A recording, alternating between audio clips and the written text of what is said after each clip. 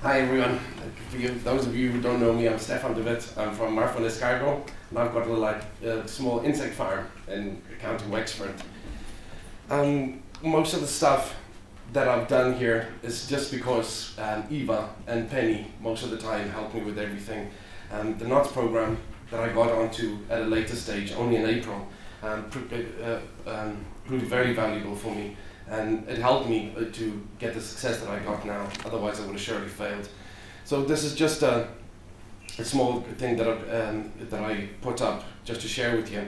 So I started in Wexford this year, and my initial plan was to produce 10 tons. I just got shy of that, 9,132 kilograms that we got out, but at least it's a good start for the beginning. So what I do is full cycle farming, so it's not only just baby snails, rearing them and selling them on. So it's from breeding, incubation, doing all of it, but I'll go through the process later. So we produce babies as well. This is the most difficult part, is harvesting the eggs. It's a full-time job if you want to do that, and it's not only for one person. So to produce about 1.2 million babies, you know, for, for 10 tons, it will take up all your time, and you need at least 2 people to do it.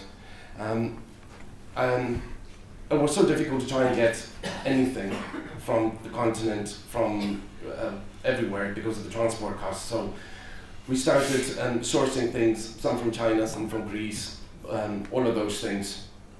So I'll just show you what we got. The challenges I faced is the amount of work in the breeding and harvesting. I wasn't prepared for it, but I learned it the hard way. The help that I got from the Job Bridge program, it was a good thing of passing on knowledge, trying to help others to start their own snail farms, as well as getting help, and it was for free to me. Then I used a website called workaway.info. They helped a lot as well with the people that come. They stay for board and lodging and food, and then they help you for 5 hours a day or whatever you've got contracted with them. Then the other thing I had a problem with is drying the snails. Because of the humidity, it's very difficult. But hopefully with a proper dry store that we build, or if we can all get together, sell it to one central place, then we'll be able to avoid that cost.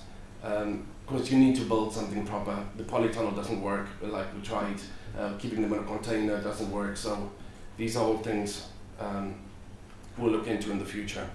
Then the documentation and procedures to export. It was quite difficult as there's no regulations at the moment. No one knows what to do, and it's not to try and get the stuff out of Ireland, but it's the country that's receiving it. My produce that I sold this year went via Portugal into Sao Tome, which is just off the coast of Nigeria. Through that, it was very, very difficult to deal with the DVO, the Department of Agriculture. No one really wants to listen to you and your problems until you persist. I literally got on the telephone and said, I'm not getting off the line until you help me and sort out my problem. So eventually we got that done. But if there's more of us, life will be easier for everyone. So that's what I'll try and help with as well. And then the purchasing of the material and the equipment that's needed. To import things one by one is very expensive. We don't have a proper manufacturing facility in this country, so that's why most of the stuff comes in either from the continent or from the UK. So just trying to pull everything together, we'll all save money in the end. So this is just a little tour of my farm. The type of snails that I do is the pedigree or the Helix aspersa muller. It's more tastier for me. And then this is like what I grew up with. I don't know any of the other snails. Eva's got a bit of experience with Maxima, but and Maxima is important as well for shells when you sell for food and prepare your own stuff. So Penny will be able to tell you more on that. Then this is my breeding room. What I used is just a 40-foot shipping container. I insulated it. This is what it looks like on the left. The snails come and they eat on the top there. I've got boards, which I'll show you later with the incubation pots. So this is my polytunnel that I put up. It's 25 meters by 7.5 meters. It was supposed to be to increase my area to 20 tons to produce it. but I don't have my own place, so I'm renting at the moment, and it didn't end up well, so I'll have to move it again. So this is what the baby snails look like when I put them in the polytunnel. Because it's too cold and they won't eat, I had to put them in the polytunnel until about May, when you just make sure that all the frost is gone, and that they will eat more. Then this is my fattening area. I didn't do it properly the first time. I thought I'll save money, cut corners by not using the proper nets, but I paid for it later on, having to pick up all the snails every day. Touching them is not very good. It just delays growth and everything else. So this is the processes that I went through. It's breeding, the incubation of them. You get the baby snails, you put them out into the fattening area, and then purging and drying them, getting ready for hibernation and to ship. So in the breeding room, this is basically how they mate. On there, you can see I put food on the planks there, and in the middle I've got the pots that you fill with soil, and you change it every 3 days. That's where they conveniently lay their eggs for us to harvest. Through their incubation, you harvest the eggs. It's very, very time consuming, because one pot can take up to 6 clusters of eggs. That is usually what they look like. But on the right, if you see some of them, the eggs are scattered all over. So it takes about 15 minutes to do a pot if they've got lots of those scattered ones. So this is a very difficult part of it, and it's very time consuming, and it's a monotonous job, just trying to dig through soil to get eggs. Then into the polytunnel they go. My babies were there for 2.5 months before I put them out, and it was a bit overcrowded, but eventually we got them out. So this is the fattening area. As you can see, the feeding boards that I used, and then the snails usually hide underneath there during the day. I've got anti-bird netting on the top, and I've just got posts and a misting system on the top. So through the harvesting, at least NOTS helped me. They did the harvesting training there, and I got a lot of help. And then it took me about 20 full days. You can't harvest unless you had 2 dry days at least. Otherwise, just too many of them die. September was a disaster of a month weather-wise, so I went well into October to do it. It took me, as 5 people, 6 to 9 hours a day, 20 full days to harvest all of that. Purging and drying, the humidity is a big, big, big problem, like I said. They keep waking up and going back to sleep, waking up. There's no proper operculum that's forming. So this is one of our, the weak part of the process, which we need to look into and try and fix. So dry store is very, very important.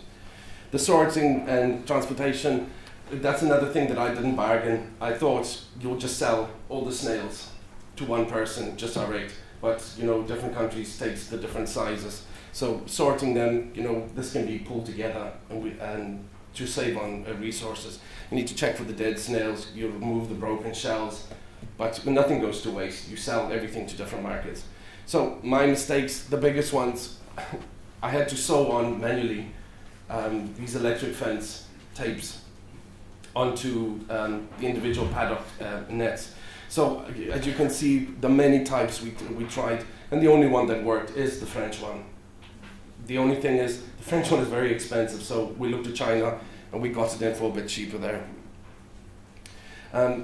Another mistake that I made is the food that I changed in mid-season. As you can see here, how I tested it with the help of Penny is to check, and you see the snail is half full, so that means it's not enough meat on them, and then the less money you make.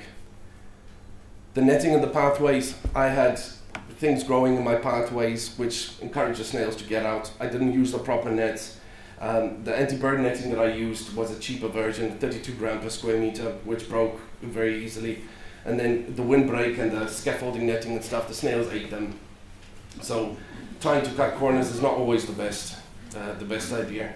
And then we just do our collaboration is with Penny and with Eva, like she said as well.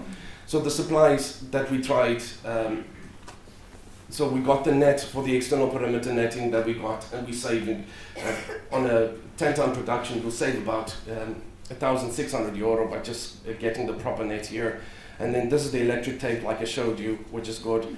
The Fragros net, which Penny is supplying, This is the one with the 2 flaps. We got it in. Buying in bulk, it reduces the cost of shipping, so it's a bit more affordable to us all. Then the seeds, this comes through Penny as well.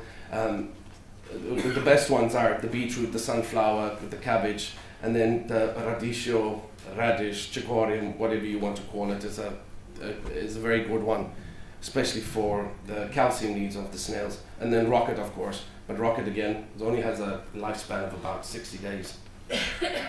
The antifreeze netting, that comes from Penny as well. She's helping us with that. And then the packaging nets, which just comes in 500 meters. There are some samples at the back there, so if anyone wants to have a look at them. And then the ready-to-eat products that we'll be launching hopefully into stores very soon with the help of Penny.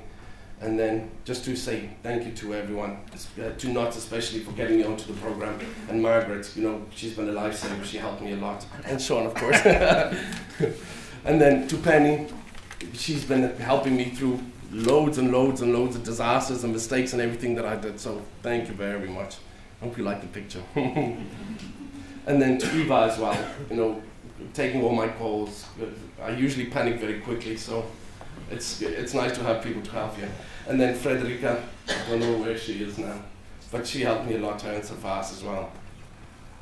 And then also thank you to the local enterprise office, the SBCI with AIB, they helped me with startup loans. Sure, they got me a refund from revenue, and then Wexford County Council and the local development, they all made it possible. And that's it.